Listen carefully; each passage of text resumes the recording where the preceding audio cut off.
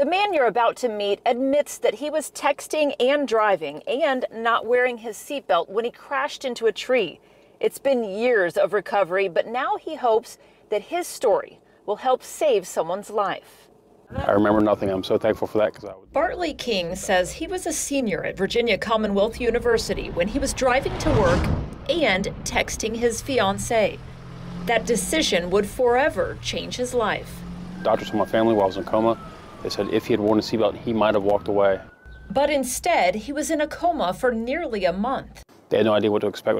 When I woke up, they cried their eyes out, and I regret that so much. I tell people, if you have someone in this world that you love, do not put them through that much pain, because you'll regret it. Fortunately, King is here at Buckrow Beach to tell his story, and with a bit of humor. My neck was fractured.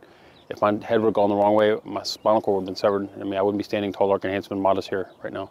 A brain injury left him partially paralyzed on his left side. He feels fortunate to walk, but he can't drive anymore. If a girl calls me and says, hey, you want to have dinner tonight?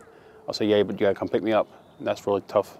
King has worked tirelessly to get back in shape mentally and physically. He's back at the books trying to finish his degree through VCU. I don't like settling for this. I want to be up here.